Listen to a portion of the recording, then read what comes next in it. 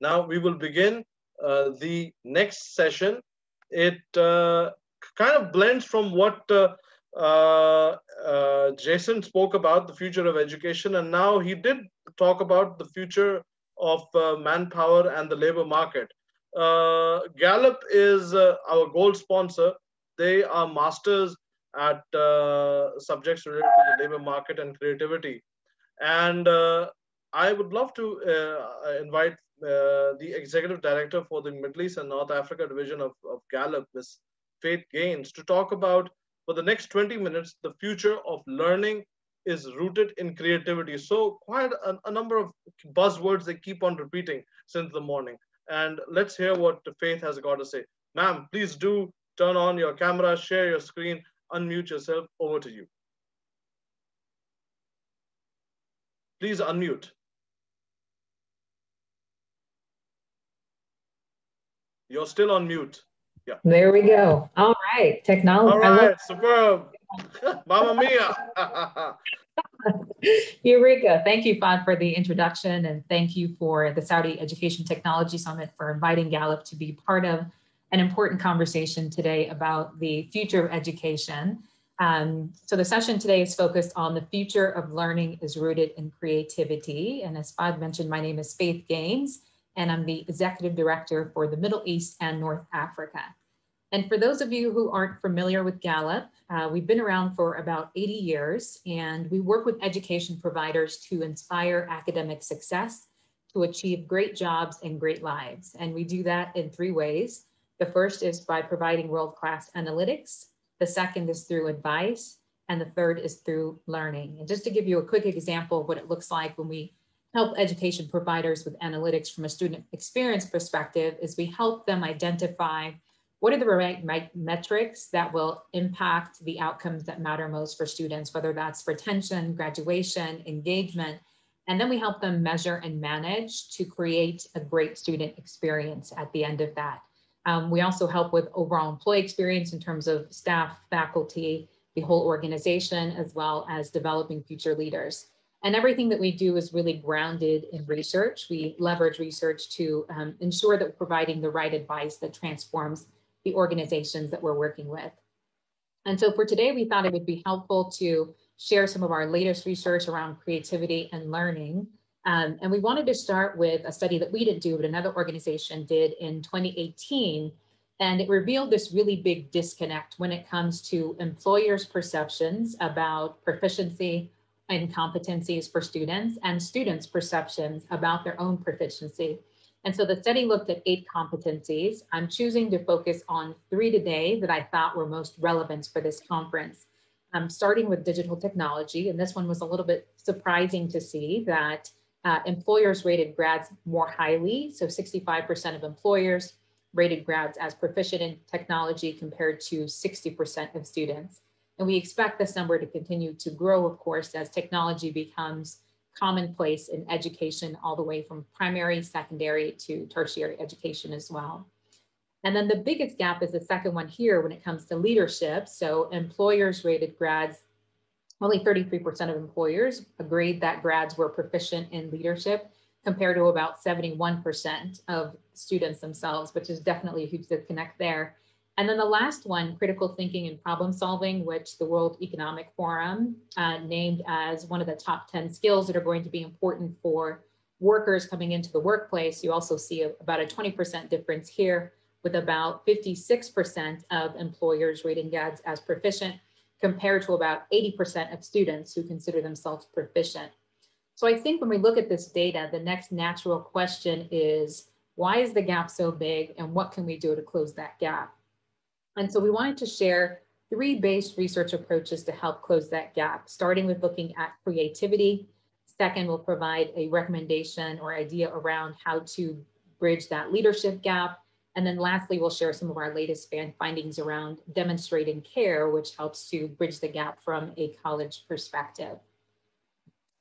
So in terms of creativity, we did a large study last year with one of the largest technology providers in the world. And we really wanted to understand what the role of creativity was in connection with technology. And so I thought it would be helpful to start with a definition of creativity. And to summarize it here, it's about new ways of solving problems, approaching challenges, making connections between disparate ideas. And it's not really about following a formula, but it's about a process of discovery and inquiry. And what we found in that study is that there's definitely an overwhelming support for leveraging technology and increasing the use of creativity. So you see here about 87% of teachers and 77% of parents agree that creativity in the learning process may be more difficult, but there's a high payoff for students. And even though there is excitement about including more creativity, what we see in standard classrooms today is there's still a lot of memorization. And by that, I mean, you learn a concept or idea, you take a task, and then you don't revisit that idea again. And when we look more broadly, what we see is both students and parents really desire more real world applicability. So you can see here that 59% of parents believe that working on projects that have real world applications are very important for their kids' future. 51% want them to come up with their own ideas, so really focus on that discovery and critical thinking. And then 49% want them to try different ways of doing things, even if it might not work. And when we think about the use of technology, and we see it across the board right now, technology is definitely widespread. And I think as a result of COVID-19, we've definitely seen higher adoptions of technology as people have moved either to blended learning, where kids are at home part of the time and in school part of the time, or fully online learning. But what we are seeing is that technology is primarily used to conduct traditional tasks that could be accomplished with other tools. And so you can see here that 41% of students, 41% of teachers, and 68% of students say that students often use technology to write papers simply, or maybe to record that they've done a project online. And just 13% of teachers and 25% of students report using technology to see or experience something they otherwise would not have. So I think what we're seeing is there's definitely more opportunities to leverage technology and really bridge it with creativity. And when that happens, that marriage of those two things, we see that teachers who practice creativity in learning and use technology are more likely to see positive outcomes for students. And so I'm going to show you some of those outcomes here on the right. And what you're looking at in terms of this data is the percentage of teachers who say their students demonstrate each cognitive skill very often or often. And the data in the white bubbles that you see is for teachers who have lower focus on creativity, regardless of the technology use. The bubbles in the gray are teachers who have higher focus on creativity and substantial technology use. And the green is teachers who have higher focus on creativity and transformative technology use. So to give you a practical example of what this looks like is a teacher who has a lower focus on creativity and really doesn't use a ton of technology.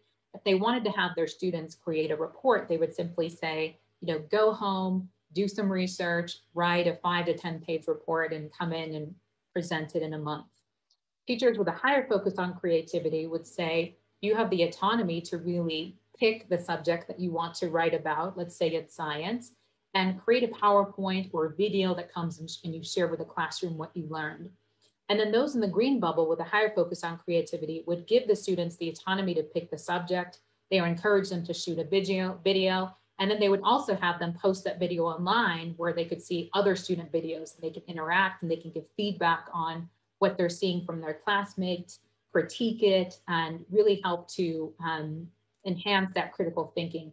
And so you start to see the differences there between the white bubbles where you have lower focus on creativity and not a lot of technology use versus the magic of when you can use creativity and technology as well. So in terms of the competencies, you see those who use both creativity and transformative technology are better in terms of problem solving, critical thinking, they retain what they learn, they're able to make connections between different subjects, they have deep learning of subject matter, and they perform better on standardized tests.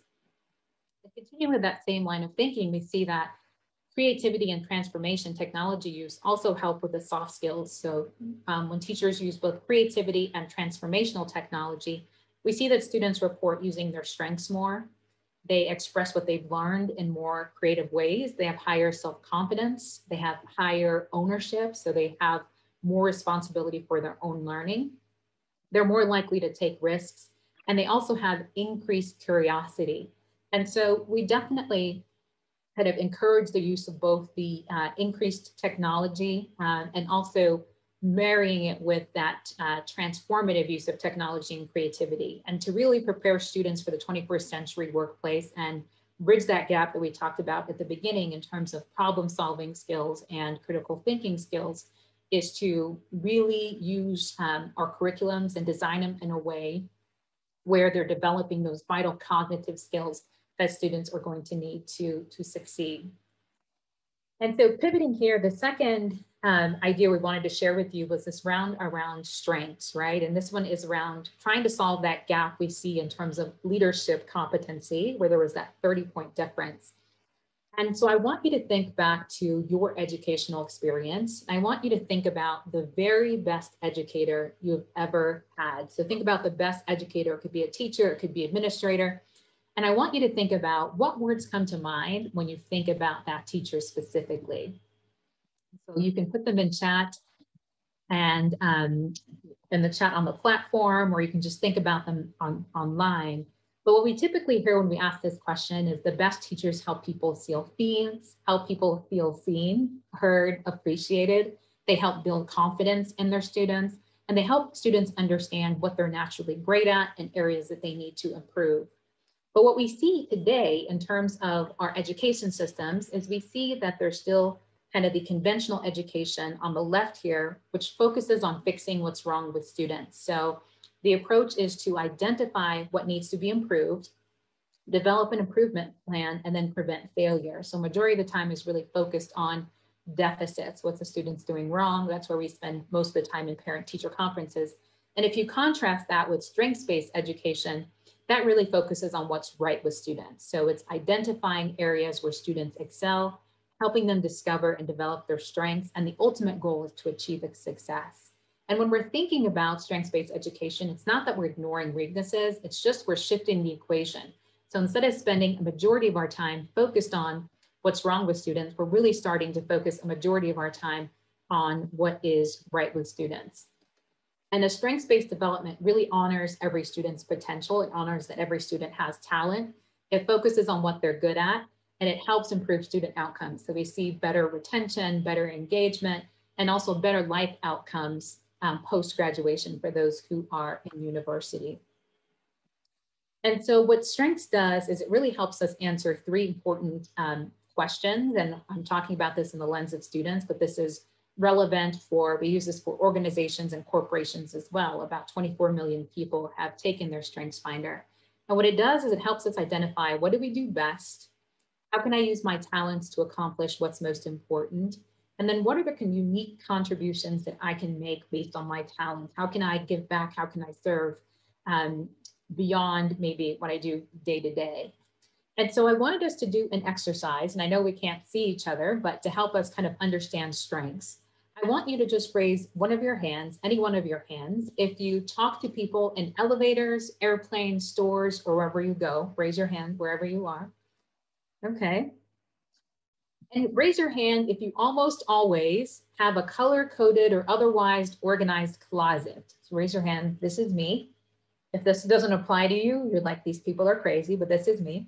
And keep your hand raised if your closet is organized by length. So if you go from, short sleeve to longer sleeve, okay? What about raise your hand if you almost always write down a list of things to do on the weekend and you stick to it, right? Raise your hand, either hand, okay?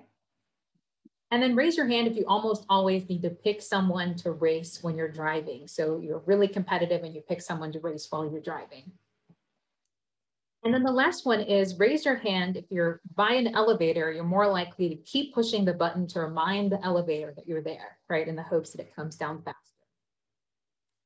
So we all have instinctive ways of thank you, Fad, I see you raising your hand. So we all have instinctive ways of behaving. These are things that we just do naturally without even thinking a lot of times. It's just autopilot in the way that we show up. And we're all different and we contribute in different ways. There may be things that you raise your hand for that other people didn't raise their hand for. But when you know your talents, you feel empowered to succeed by doing what you naturally do best every single day. And when we think about talent, everyone has talent, and it's a naturally recurring pattern of thought, feeling, or behavior that can be productively applied. So some of the things that we talked about, for example, person that talks to people in airplanes, person who gets energy from starting a conversation with someone that they haven't met. And a student, it might look in a classroom like the kid who brings everybody together, who's always trying to connect people. As an adult, it might look like someone who networks really well and helps you multiply the communities that you serve within your organization. Thinking in an orderly manner, right? The people that create checklists might be really great at operations, and they get energy from organizing things and helping us figure it out. And also thinking about people who consistently aspire to be the best, people who are driven by competition, who want to make sure that they are the best, that the people that they work with are the best. And also they're always kind of pushing us forward is also a talent. And everyone has talent. And as you invest in that talent, it becomes a strength, which is the ability to deliver consistent, nearly perfect performance in any task. So imagine a world where every student had the opportunity to understand their strengths, or imagine a world where every one of your employees or your team members had an opportunity to understand what was unique about them. And so we do have a proprietary research-based tool that we use to measure these talents. And essentially it lets people know what are their top talents and what are kind of their lesser talents where they might need support. And the beautiful thing about it is the odds of somebody having the same top 5 as you in the same order is 1 in 33 million. So there's 1 in 33 million chance that somebody would have the same talents as you. So there's many different ways to lead. And I think whether you're an educator, whether you're a leader, an executive in a corporate company, there's ways that you can help your teams understand who they are as leaders. So help them gain that self-awareness, help them gain that self-appreciation about who they are, what makes them different, what makes them unique, to help them lead more effectively. And so I wanted to share a quick case study about an organization that we worked with that was a school district that wanted to create a student-focused culture and increase trust and collaboration amongst the staff. And their end goal was really to better prepare students to graduate more ready for college and fulfill a career. So it was a school district that had both primary and secondary education. And so we started by helping them conducting a qualitative and quantitative audit to understand where they were today, what were the barriers to fulfilling that vision of being more student-centric, and help them prioritize interventions. And then we put in a systematic data-driven way to hire future staff to make sure that they were bringing in staff that were more statistically likely to drive student outcomes. And then we help them create a strengths-based culture. So every leader, every student, every administrator within that school district was able to take StrengthsFinder. They were able to get some coaching or training so they understood who they were as a leader and how they could lead more effectively. And you can see the impact of that here on the right, on the black side, where we had staff engagement increased by 65%, which is incredible because engaged staff are able to better engage students, better serve the community, and that helps with other outcomes like increased graduation rates. As you can see here, that increased their graduation by 18%. And the leadership was really excited because it helped them really further realize their vision. So the key takeaways here are really to learn your own unique strengths first. They make it possible for you to move to higher levels of excellence and fulfill your potential. They give you additional insight and help you lead more effectively. And then learn the strengths of those you serve, whether it's your students, whether it's your staff, whether it's your teams. I think the more that you're able to help them learn those, the more you can give them more intentional feedback about how they can develop. And then lastly is really change the equation and focus more time on what is right with people than what is wrong with people. And I know we have a few minutes left here, so I wanted to get to this last section about demonstrating care. And we did a large study with graduates and undergraduates in universities, and we wanted to identify what are the 6 experiences that lead to a great college experience, but also a better life after college. And we found there's basically 2 buckets of experiences. The first is what we call support experiences, which are having a professor that cares, a professor that makes you excited about learning, and someone who encourages you to pursue your goals. And the second is experiential learning. So you have an opportunity to do an internship or job, work on a long-term project, or you're extremely active. And what we see is that student optimism rises with the more experiences they're able to have. So what you see in the dark green bars is the number of those 6 experiences that they have. And what you see in the light green bar going up is those who agree that they're confident that they have the skills needed for job market success. So you can see if they have 6 experiences, they're 76% more likely to say that they have job market success. And then we see those outcomes after they're on the job, right? So graduates who have those specific 6 experiences are 1.4 times more likely to be thriving in 5 key areas of well-being. So they have greater financial well-being, they have better connections, they have better community, and they're thriving a lot more in their lives. And we also see that they're more likely to be engaged in their jobs if they had a mentor who cared about them. And so it's important to make sure that as organizations are really encouraging faculty to care and build supportive relationships with students. And we also see this same connection correlation also in corporate workplaces as well. When you have a manager who cares about you, it definitely transforms you both in the workplace and outside of the workplace. I'll pause there, Claude. That is our session. And, if there's any specific questions, I don't know if we're at time. If we have time, happy to take them here. I'll take one. I'll take one because we have a panel discussion next. But yeah, and also after the panel, there's a break. But let me take this question. Okay. I guess you've answered it, but I'm going to take it anyways. How does Gallup work with students to raise the bar in their creative thinking across their life journey, especially when it comes to them preparing them for the labor market? Yeah, absolutely. So we do it in a lot of ways. I'll post some articles in the chat or on our page for those who want to see, because we have specific case studies that we can share. But and overall, as we help students understand who they are and what they're naturally good at, we help those in their community, whether it be their parents, whether it be educators, whether it be mentors, help guide them and have informative career development conversations about what that potential future could look like. And then we have lots of different training starting from university all the way to when they're in the workplace to help them develop the competencies that are most demand with employers. Okay, and there's one more here. With constant change in technology, how are we expecting our students and parents to support, and especially the parents to support their child's learning effectively? This has definitely got to do something with the distance learning context, since that is the way forward and the new normal. And give me the question one more time. Let me repeat that again.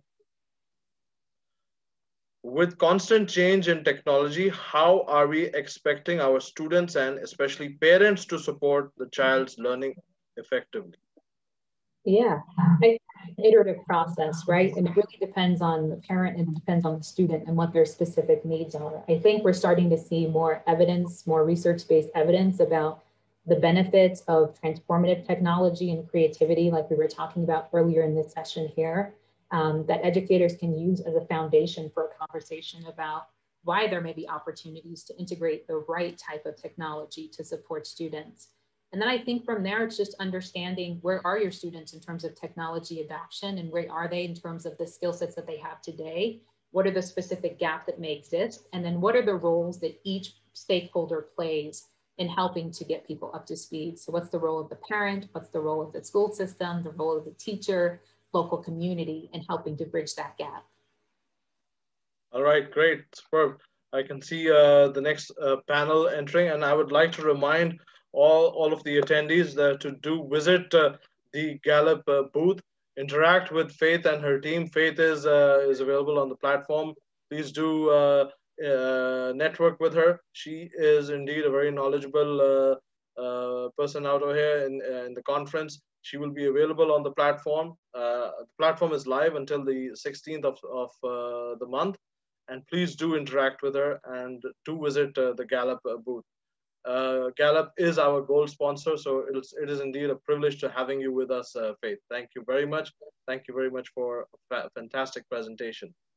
Thank you very much. Thank you. Thank you.